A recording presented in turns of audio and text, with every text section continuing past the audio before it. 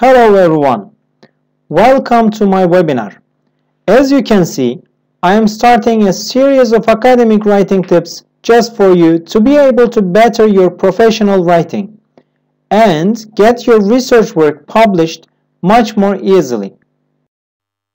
This material belongs to Çanakkale 18 Mart University, Continuing Education Center, and this webinar is prepared by me, Associate Professor Dr. Kürşat Cesur. Well, I have completed my undergraduate, graduate and doctoral studies in the field of English language teaching. And I am Associate Professor Dr. Kürşat Cesur, and I have been working at the Department of English Language Teaching, Çanakkale 18 Mart University, since 2013. Our first video is about academic writing, which is about its fundamentals, features, and its different sections. Here you can see the objectives, you can see the outcomes of my lesson. So the students who watch the video will be able to define what constitutes an academic writing by stating its features of clarity, consistency, focus, structure, and probable nature. And they will be able to explain the main features of academic writing and their place in the process of writing. And finally, they will be able to correct the structure and academic writing with all its sections in proper form and order. Here you can see the table of contents. As I told, I will be talking about principles, features, and different sections of academic writing. Before proceeding with the slides, let's firstly define our term, academic writing. Let me give you 5 seconds to think about the term. What do you think academic writing is?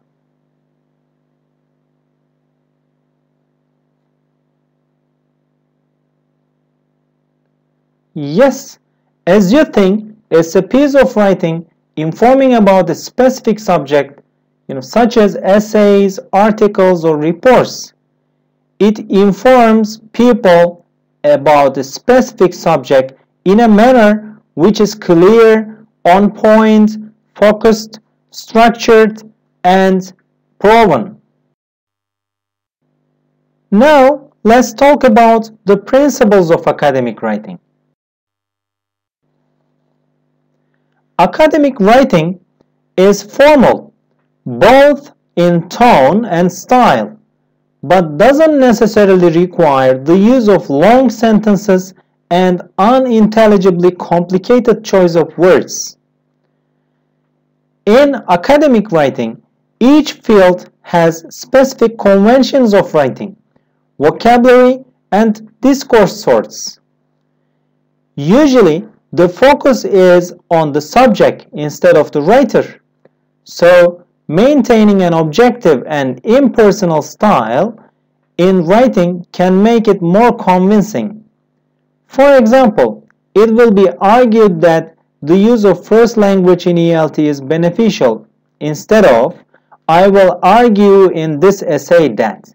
So, instead of stating I, we, or instead of stating the authors, you can just say it is stated, it can be claimed. So the focus is on the subject instead of the writers or the authors of academic writing.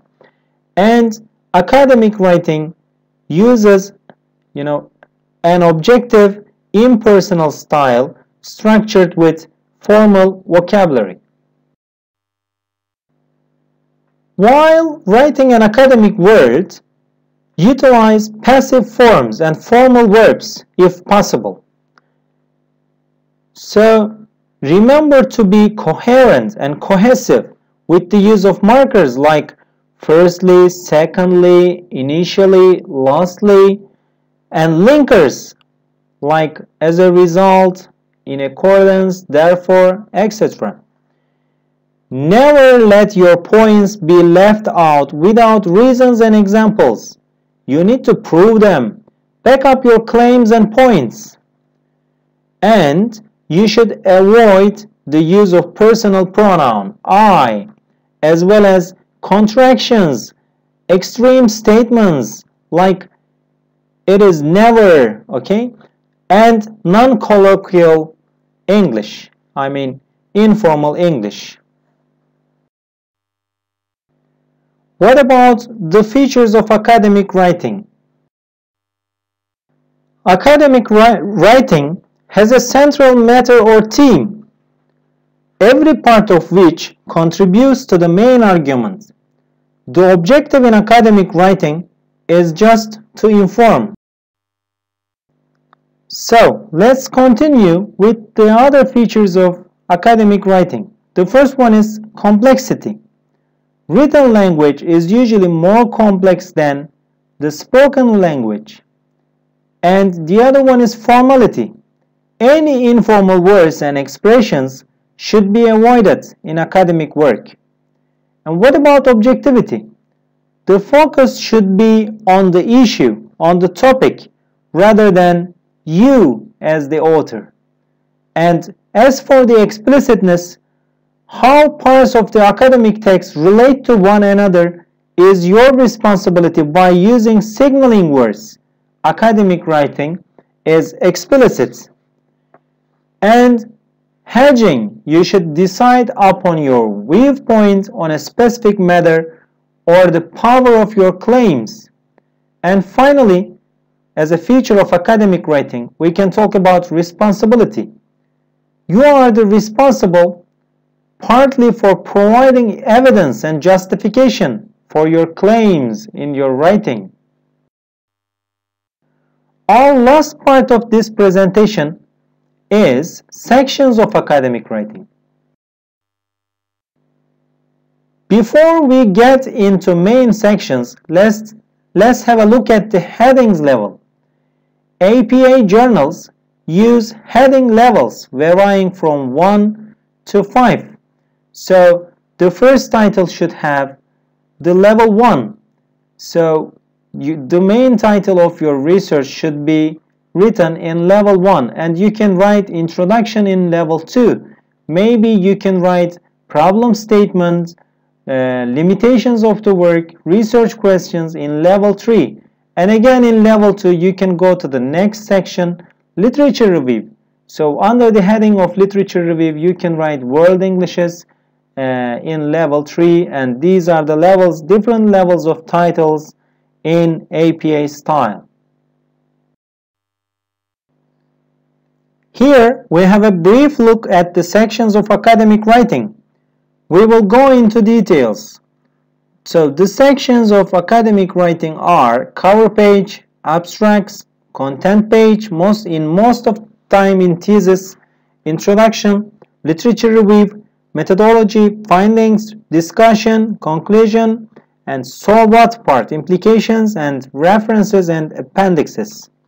So let's start with the cover page. Cover page is the first page of your text. So you should have the running head. Being an abbreviated title that is 50 characters at maximum, the running head is in all uppercase letters, flush left at the top of the title page, then you can have the page number. And you will write the title. Your main heading should summarize the general idea of the text in a simple and explanatory manner, typed in upper and lowercase letters, and it should be centered on the page. What about the identity information? Well, it should have your title, name, and institutional affiliation. And the name should be typed in upper and lowercase letters, centered and double-spaced one line before the title. Then you can add your ORCID ID numbers and some other information about your research and about your affiliation. You should also state so conflict of interest. So you don't have any conflict of interest to disclose. you can have this as a statement. Or if you have an ethical issue, like if you get ethical permission from an institution, you can also state the number of the ethical permission letter here in the cover page.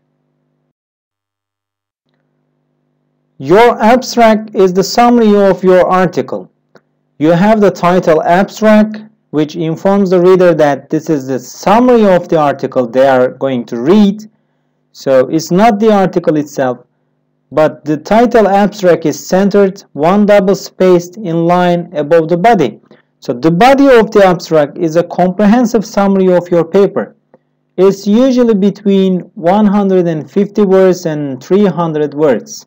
So it gives some information about the importance of the study, about the methodology, some main findings, and it summarizes the whole text, whole research text. Here you can see an example of a content page. So in most of the research articles you cannot see contents page, but in MA thesis and PhD dissertations you can see table of contents. As for the introduction session, you have a background, so you give short information about the topic.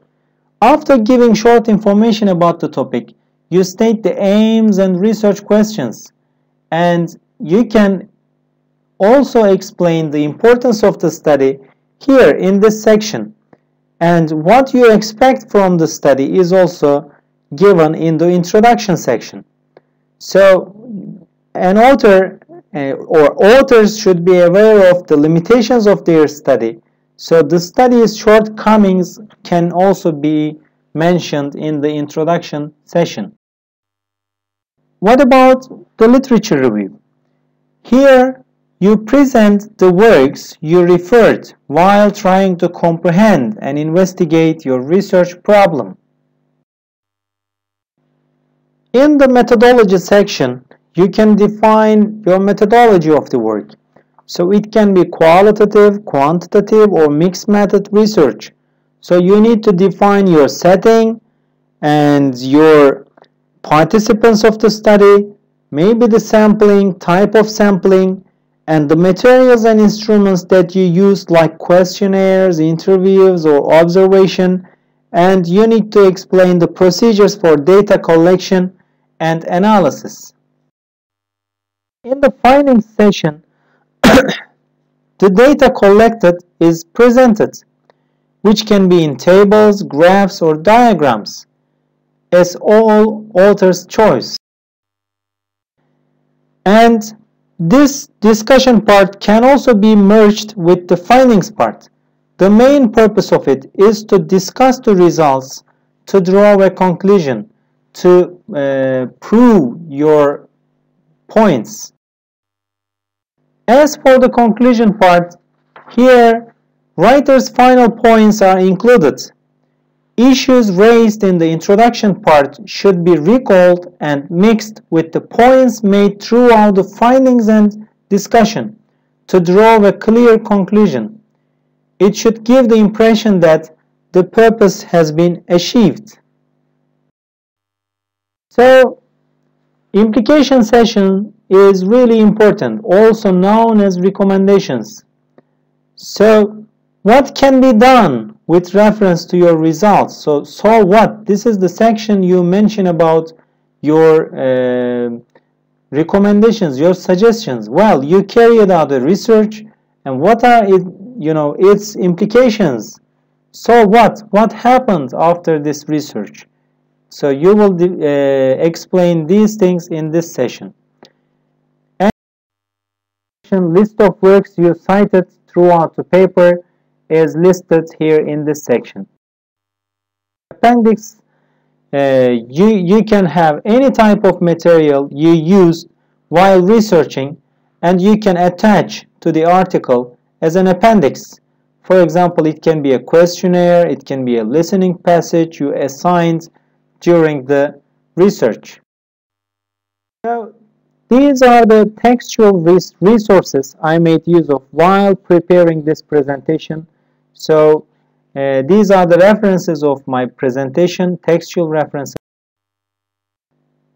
And these are the visual ones, visual references that I made use of in this presentation. So thank you so much for listening to me. I gave brief information about academic writing. Now you will be listening to the second video of this webinar, which is about plagiarism.